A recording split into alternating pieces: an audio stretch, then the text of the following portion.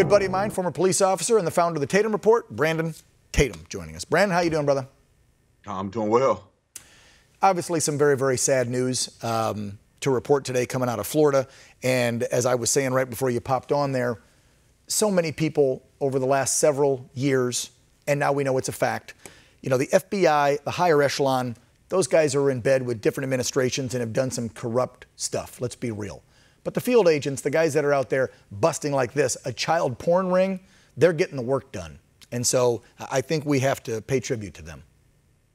Yeah, I think that any person that's putting their life on the line for citizens and people who they don't even know, willing to die to protect young children from being exploited by these child pornography individuals. And I think that, like you said, and I want to reiterate on it, I know we criticize the leadership in some of these cases, and it's the same thing in law enforcement. Leadership sometimes are the corrupt, dangerous individuals, but the people that are boots on the ground doing the work every day are typically the ones who are there to do a job of service with love and compassion. It's the same thing in our country. Some of our leadership at the top of our government are terrible, evil, dangerous individuals.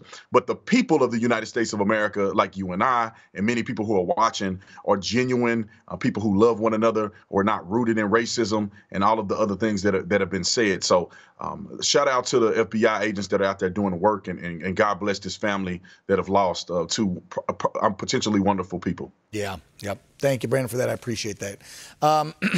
Let's kind of pivot now into this, because the defund police movement is still out there. You've got members of the Biden administration who pushed for it, not just last year when all the riots were happening, but have been pushing it for years. I want to bring up a tweet. So this comes, Brandon, from a lady named Jelena Porter, who was just appointed the deputy spokesperson for the Secretary of State in the Biden administration. And read her tweet. The largest national security threat to the U.S. are police officers, a.k.a. the Blue Klux Klan. When will we the people know peace and security? Are you kidding me? Calling cops the Blue Klux Klan. Now, that was a few years ago. So this woman's obviously thought that for several years. It's not like she got fired up after the BLM and the Antifa riots last year.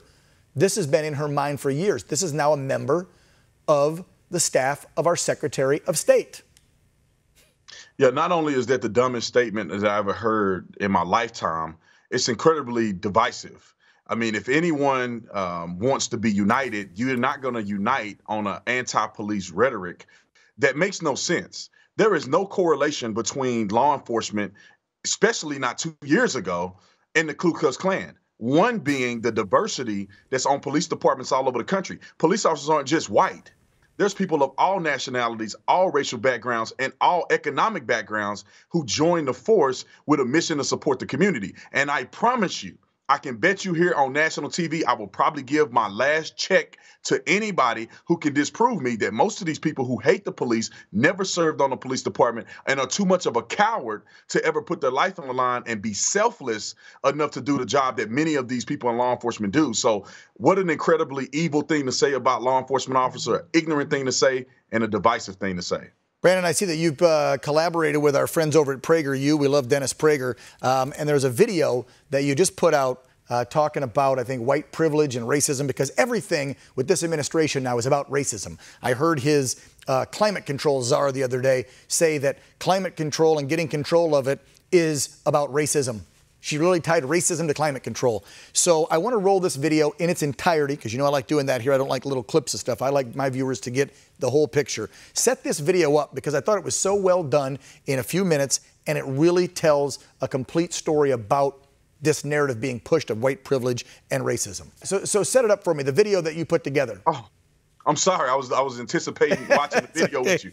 So right. no, it's a video that I made because it's been something that's been really heavy on my heart about this white privilege myth, in my personal opinion. Are there white people who are privileged? Yeah, there's black people who are privileged. That's irrelevant. The point is that they are driving a wedge between Americans, and they're actually being prejudiced against white people by pushing this white privilege. So I made a video just articulating my thoughts with evidence and proof why white privilege is simply a fake theology that's used to victimize black people and push division and hatred. People, I'd like to ask you a favor. Please stop asking for forgiveness for your white privilege. You're not fooling anybody. You're not helping black people or any other minority. And your public confessions don't make you look virtuous. They make you look disingenuous, which is a really nice way of saying fake, phony, and fraudulent. For starters, what is white privilege anyway? Because you're born with white skin, you have all these advantages that I don't have? Like what? Like you can get a mortgage loan that I can't get? I got a loan. At a great rate, by the way, and I got the house. Why would a banker not give a loan to someone who met the loan requirements? He doesn't want to make money? I've never heard of such a banker. Or how about this?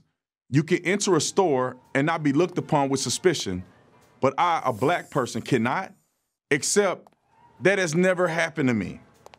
But if I was a young dude with my pants hanging down to my butt, I could understand why the store owner would be concerned. I used to be a cop. Believe me, I understand. If I owned a store, I'd be tracking that kid too, whether he was black, white, or anything else. Or what if I had a store that had a history of being shoplifted by young black women, and a young black woman with a bad attitude walked in? Would I be suspicious? Yeah, I would. Who wouldn't? I call that common sense, not bigotry. But there's another way of looking at this. In many ways, in today's America, blacks have more privilege than whites. It's been my experience that whites bent over backwards to give blacks every possible advantage. If two people are equally qualified for a job, the black person will usually get it. Big companies and prestigious universities fall all over one another trying to sign up talented black people. If you deny this, you are denying reality, which is what the person who dreamed up this whole thing did. A professor of women's studies at Wellesley College by the name of Peggy McIntosh. She wrote in an article in 1988 about all the white privilege she thought she had. She listed 46, including this one. I can choose bandages and flesh color and have them more or less match my skin. Wow, that's some kind of privilege. Soon others took up the cause. Today, these so-called progressives dominate our colleges and universities, imposing this absurd notion of white privilege on their students. That's too bad because it does nothing good for white students, and it does nothing good for black students. But of the two, ironically, the white students get the better of the deal. Let me explain. To acknowledge your white privilege is supposed to make you feel bad, only it doesn't. It makes you feel good because by acknowledging your white privilege, you're declaring yourself to be enlightened. And as a virtue bonus, it also makes you a better person than those whites who don't acknowledge their privilege. White privilege, which is supposed to make you feel bad, ends up making you feel good. Meanwhile, the real damage is to blacks. What makes whites feel good makes blacks angry. More than 50 years after the civil rights movement, the message is, you're still oppressed. How can this not create a victim mentality? And anyone of any color who sees himself as a victim gets angry. Now, I wouldn't deny for a second that there are privileges in life. They're all over the place. There's two-parent family privilege. That's huge. There's being lucky to be born in America privilege. There's good gene privilege. But white privilege? Doesn't it depend on the person? Let's take this for example.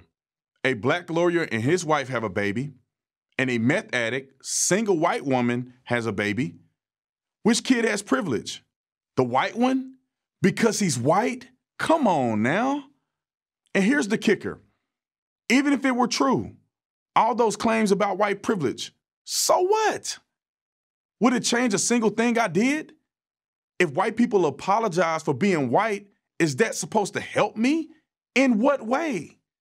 So let's be real. White privilege is an attempt by the left to divide Americans by race. It's all theory and all nonsense. Brandon Tatum, wow, what a message you sent in that video. If folks want to see articles that you write, videos that you do, tell them how they can see it, man. You're just such a strong voice for the conservative movement and for the black community, for all Americans, man. I love what you're doing. Fill them in. Yeah, all glory be to God, man. I thank God for giving me this opportunity. So the Officer Tatum, TheOfficerTatum.com. Go on there. You'll see all of my platforms, my news outlet, everything that I have at TheOfficerTatum.com. Brandon Tatum from the Tatum Report. God bless you for what you're doing, brother. You take care and be safe. Thank you, brother.